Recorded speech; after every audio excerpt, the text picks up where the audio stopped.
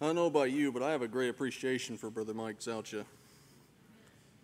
He has a very humble appearance. He's very passionate about the things of God. He's a very valued minister here among us. Seeing the theme here is the identity and the relevance of the gospel of Christ, our focus is to show how the gospel is described, not by just anybody, but by Christ and the apostles. When you hear men say, preach the gospel, what are they talking about? What is the gospel? Well, thankfully, you surely have some answers to that question by now, as many have tackled this. What is the gospel? Have given us several aspects, several perspectives on what this is. Very good answers. My particular subject is not so much what is said in the gospel, even though I will touch on that, but what the response is to the gospel. How do men respond to it? My main passages are not pleasant ones to read, but like any affirmation in Scripture, they are ones we can't afford to ignore. The first one is in Romans chapter 10, where the Apostle Paul speaks of his desire for the salvation of Israel. In verse 16 he says, "But they have not all obeyed the gospel. For Isaiah, that is Isaiah, saith, Lord, who hath believed our report?" The second one is taken from 2 Thessalonians chapter 1, verse 8, which speaks of the Lord Jesus when he's going to be revealed from heaven in flaming fire, taking vengeance on all those who know not God and that have not obeyed the gospel of the Lord Jesus Christ. Which also provokes the question, what is that gospel? Well, I will share with you some good news declared in the gospel that I'm sure you are not opposed to hearing. The gospel declares the good tidings of what God has done and is doing through Christ Jesus. It declares the death of Christ on the cross for the sins of humanity, his burial, and his resurrection from the dead.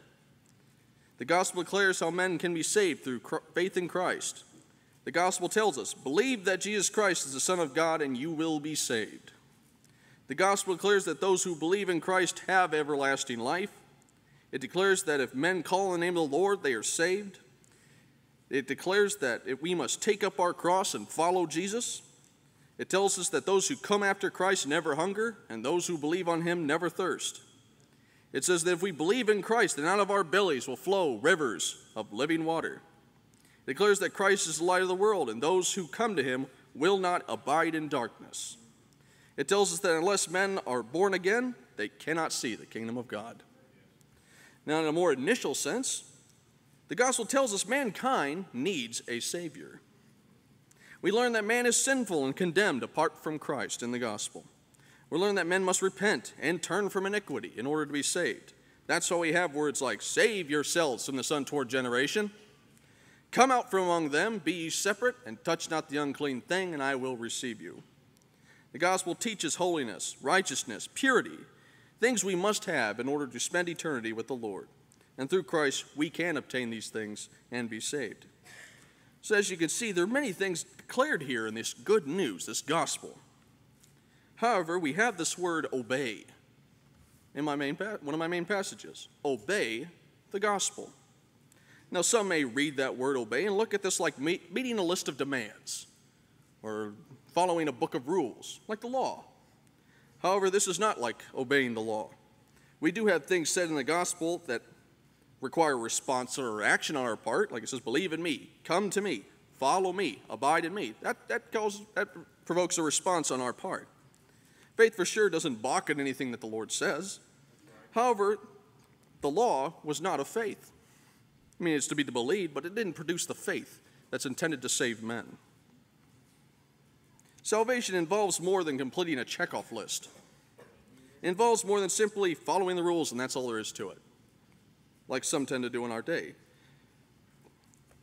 The gospel brings something that the law did not bring: faith. Faith is said to come by hearing. Faith comes. That means you didn't always have it. Paul even said, not all men have faith, but those of you who do have faith, this is how you got it. The gospel is the means by which faith comes to those who hear. Now, earlier in Romans 10, Paul refers to his message as this. This is in Romans 10, verse 8 says, what saith it? The word is nigh thee, even in thy mouth and in thy heart. That is, the word of faith which we preach. Word of faith. That is, it's a message that produces faith. And it's spoken in faith. By hearing this message, men will come to know the Lord and be saved. Now again, Romans 10, we read these popular questions that were cited by one of our other ministers. He said, how shall they call on him whom they have not believed? And how shall they believe on him whom they have not heard? And how shall they hear without a preacher? And how shall they preach except they be sent? As it's written, how beautiful are the feet of them that preach the gospel of peace and bring glad tidings of good things. And then we get to my main passage. It's more than ever clear that the gospel is the appointed means by which the Lord draws men to himself that they might be saved. It is the appointed means by which faith is produced. Hence we read, faith comes by hearing. Believing the gospel brings the righteousness of God to us. As it is written in Romans 3:22, the righteousness of God which is by faith of Christ Jesus unto all and upon all them that believe. If men don't hear this message, they cannot be saved. That is the very thing that's being shown in these questions. How shall they call on them whom they have not believed? How shall they believe on him whom they have not heard? The point is that if men are going to call on the name of the Lord, they have to believe in the name of the Lord, they have to call on the name of the Lord, but they can't do that if they don't know about him. And they're not going to know about him unless God sends messengers. It's God's message, and he's going to get the message out. Something more about the gospel, because often when you get an answer, it'd say, well, it's about what Christ did in the earth, the gospel, his works on the earth. Well, we're not talking about just historical discourse. We're not talking about just mere history. That, to me, just a historical approach to the gospel doesn't provoke response. I mean, I could hear all day about Christopher Columbus's voyages leading to the first lasting European contact with the Americas, but what does that provoke on my part? Does that provoke me to change the way I live and think? Does it convict me of sin? Of course not, because it's mere history. The gospel is not a historical discourse of the life of Christ, but the power of God unto salvation to them who believe. No one's going to heaven because they believe Jesus existed. Sorry, Mr. Skeptic, that's not good enough. If you're going to be saved, if you desire salvation, you're going to have to look at Jesus as more than some historical figure, some religious zealot that lived sometime early in the first century. It has to be more than that. Men must believe that Jesus is who God said he is, and who he is declared in the gospel. That's how men will become acquainted with the real Jesus. That's how they will believe in the name of Jesus. The gospel, you see, it's designed to produce a response of some kind. And every man will respond to the gospel in some way, whether it be for good or bad. That's what my main passages deal with, response to what was said. And when we say respond to the gospel, again, I'm not talking about just like going through some motions here.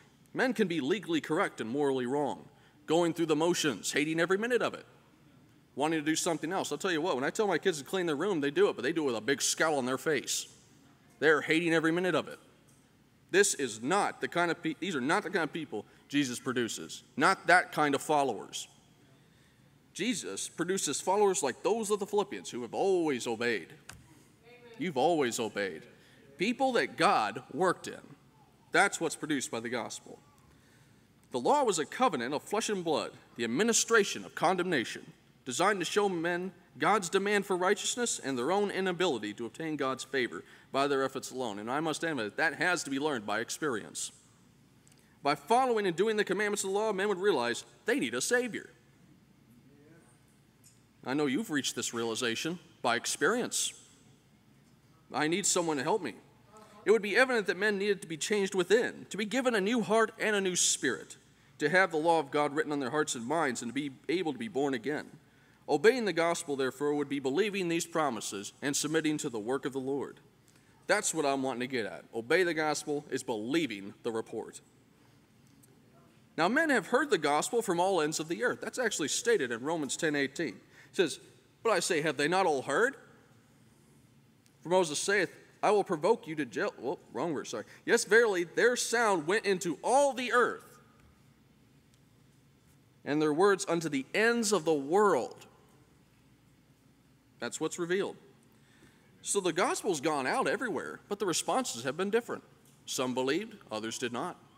Similar to what happened here in Acts 28:22, when Paul spoke to the Jewish leaders about the kingdom of God and persuaded them of Jesus from both the law of Moses and the prophets from morning till evening. That's what happened after he did that. Some believed, others did not. All the men heard the exact same thing, same words, same message, but the results were mixed.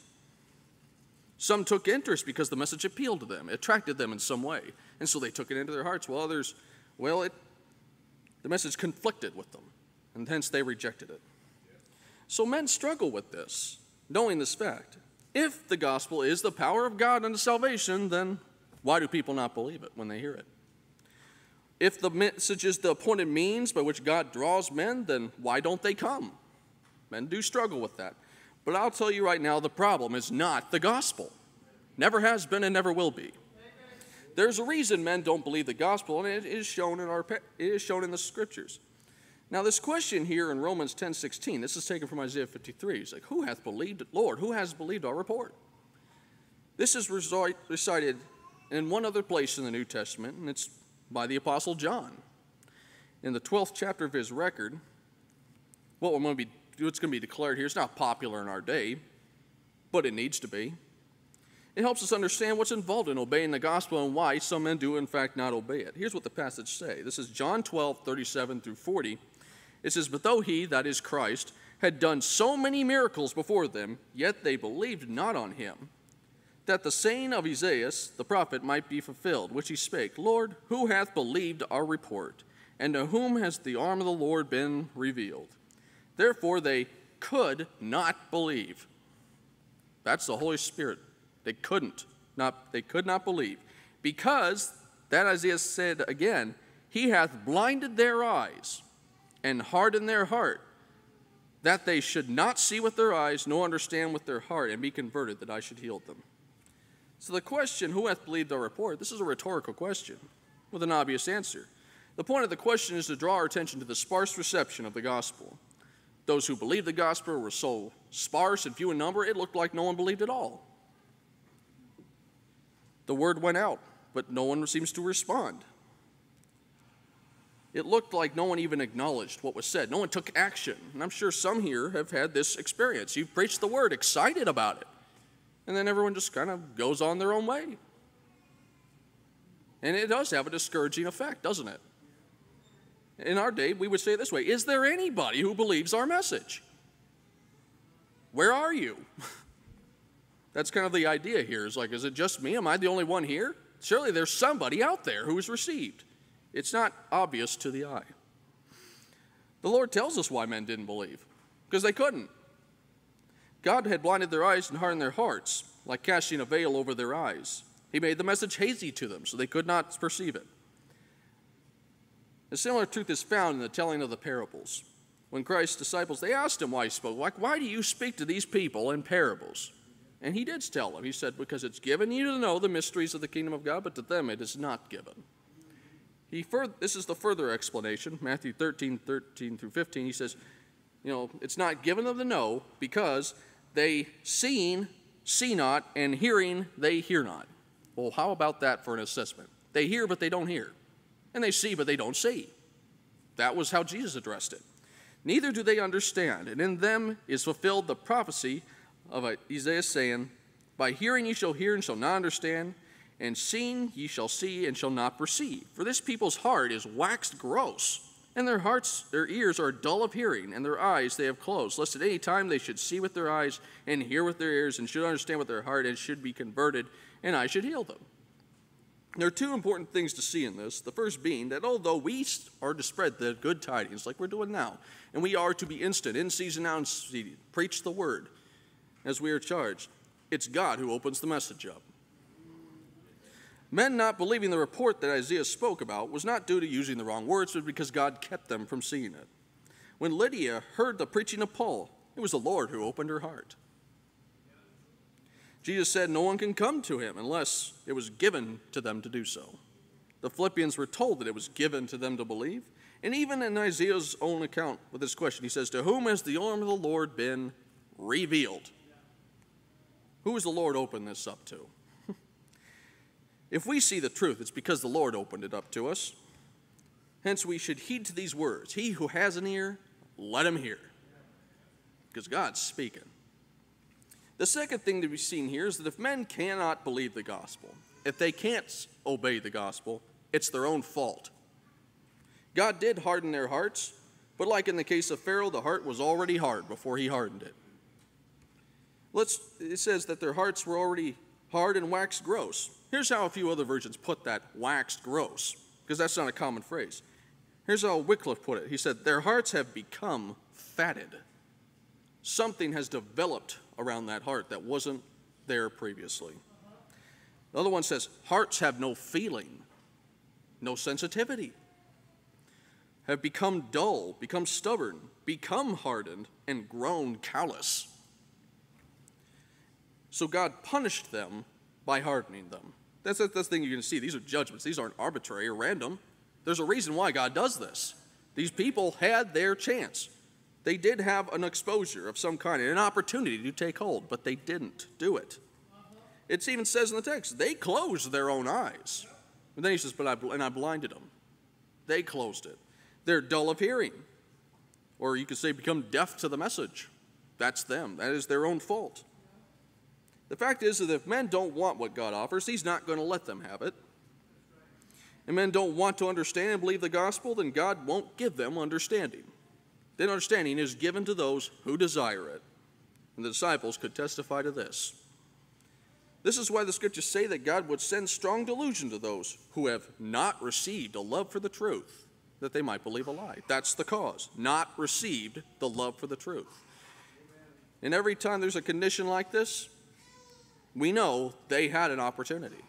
We know that they had some exposure, and the Lord gave them that opportunity to take hold, and because they rejected it, this is what happened.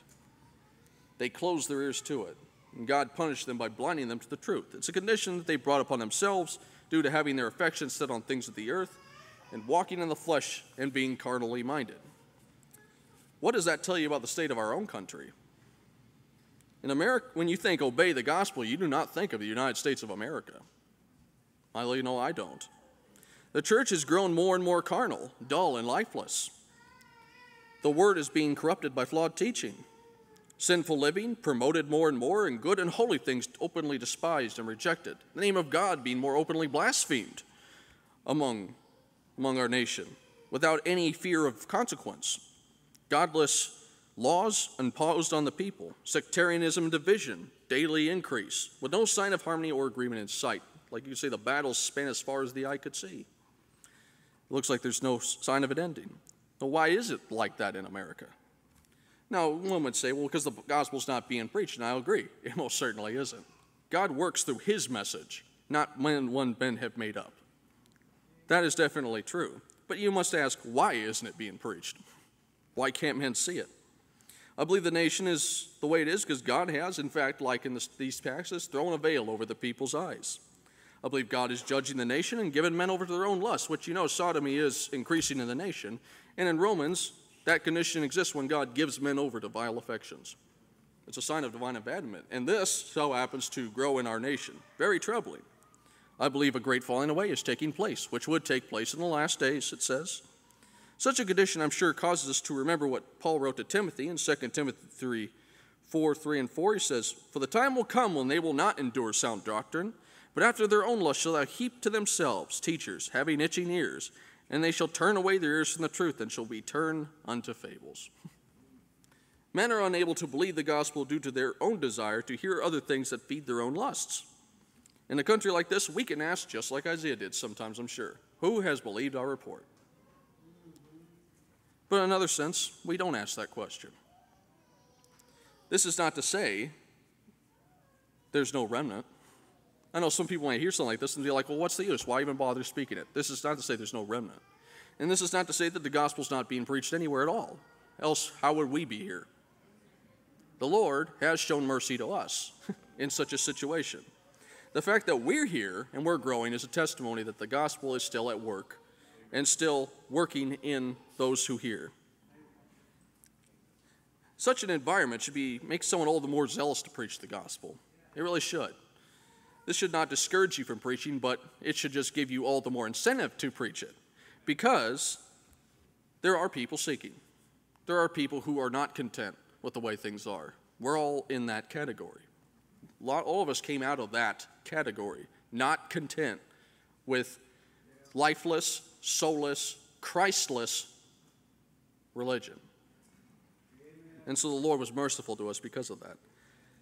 So I say keep preaching, lest more become hard due to an unbelieving and godless environment. The result of not obeying the gospel will be experienced in total when Jesus comes back, which was in my other passage, taking vengeance on those who know not God. Just to comment, the know not God, this doesn't mean like I've never heard of him. That is talking about refusing to know him. That's why some translations say that. It says, taking vengeance on those who refuse to know God. Do not acknowledge God, don't recognize God, and are not acquainted with God. If it is not knowing God due to not believing the gospel message, which is how we know God. This is how we become acquainted. This is how we recognize God. It's by the gospel. You respect the gospel, then you reject the knowledge as well. If they truly understood, if they truly were acquainted with the Lord, they would cease from sin. If they truly understood his nature and purpose, they would not continue in sin. But because they don't know him, they don't love him. And since that, they ignore his calls to repentance. Such a status is very unfortunate and will cost them dearly. But then we get to the other part. What kind of reaction does the gospel have on a tender heart that the Lord can work with? That's the kind of heart that God opens, a tender one. What kind of effect does the gospel have on one who is of a broken and a contrite spirit? Think of the response of those who were at Pentecost, who, after hearing the message, being pricked in their hearts, asked, "Men and brethren, what shall we do?" Right there is a perfect example of what is involved in obeying the gospel. After hearing the message, they submitted themselves to the Lord and showed a very open willingness to do whatever would be said to them. We're ready to do what the Lord says. They were ready at that point. Paul told the Romans how he thanked God that they were the servants of sin, but they obeyed from the heart the form of doctrine that was delivered to them. That also tells you something about obeying the gospel.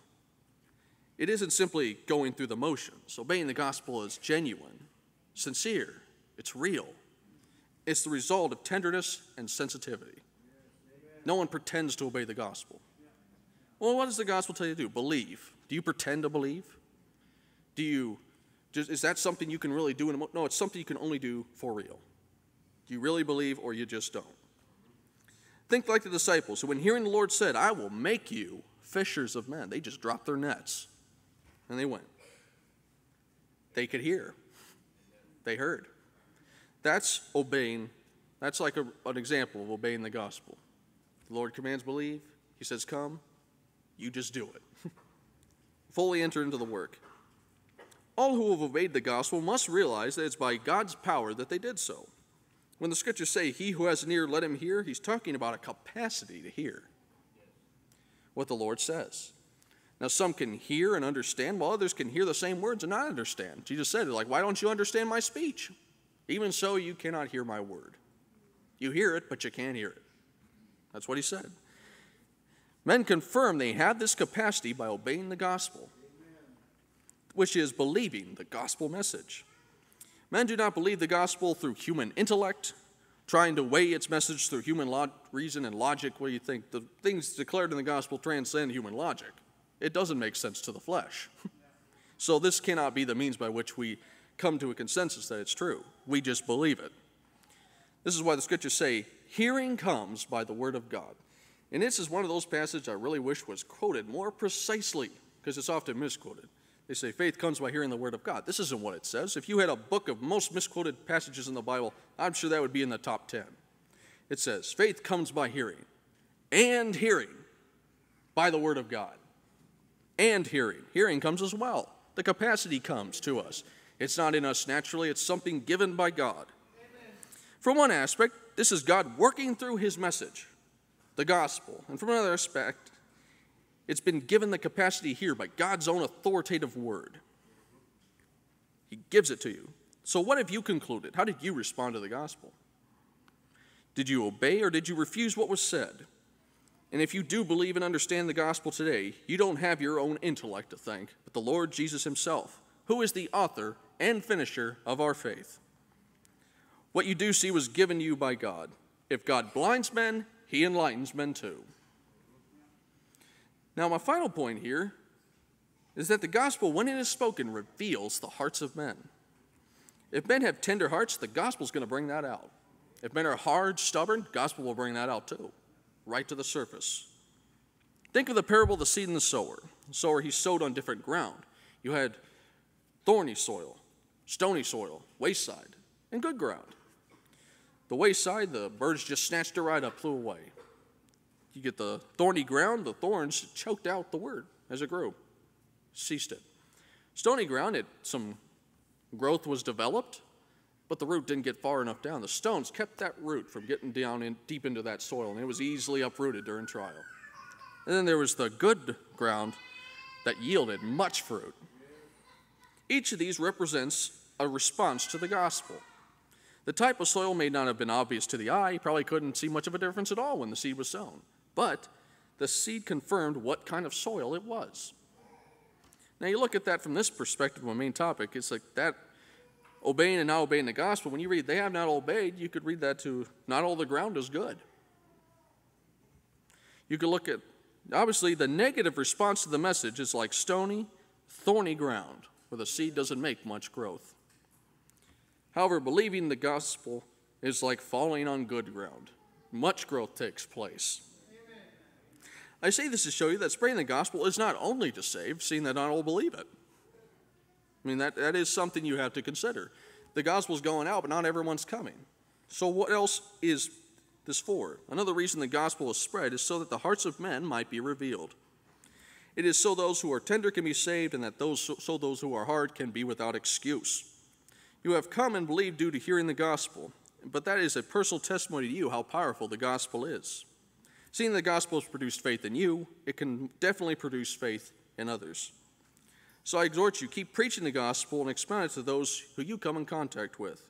As long as it is the Lord's message, you can be confident the Lord will work through it and get results. This shows us that this also moves us to keep preaching the gospel in our gatherings. I know people have said, like, no man should hear the gospel twice. Everyone should hear it once. Bunch of intellectual gibberish. This is not true. I do not want to hear this. I want to keep hearing the gospel. Can you imagine like someone bringing out a delicious plate of food, something best thing you've ever had, and you take one bite. Oh, it's delicious, and they take the plate away. That's it? Well, that'll be $20.99, sir. Like, whoa. No, I want the whole dish. And I want seconds too. Well, this would be absurd. Well, this is what I think people do in the church. They bring them in, it sounds really good, and then they just take it away. All right, we'll bring in the next one. We'll give them another taste, little tiny teaspoon. We don't want teaspoon amounts. We want all you can eat. And that's what we get in these gatherings for sure. Everyone is filled. Jesus promises that too. Those who hunger and thirst, they shall be filled. God forbid we do something that doesn't fill his people. Now, I'm not trying to say don't preach to the lost. We're not going to say that, God forbid.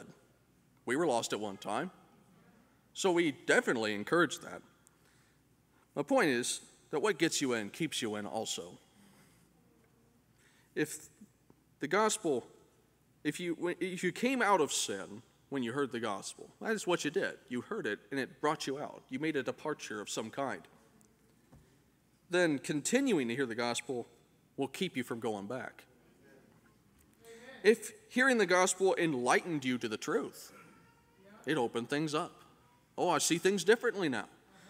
Well, then continuing to hear the gospel will cause more insight, more enlightenment. Does everyone see everything as soon as they walk in the door? I don't think so. There's more progress to be made, more places to explore, more places to grow. So keep preaching this message to each other, believing the things declared. That's the thing. You see, obedience isn't a one-time thing either. We'd still have that admonition. Believe. As we continue to hear the gospel preached, believe. Take it in. Take it to heart. And you will act. So I thank God you have obeyed the gospel of Christ, else you wouldn't be here.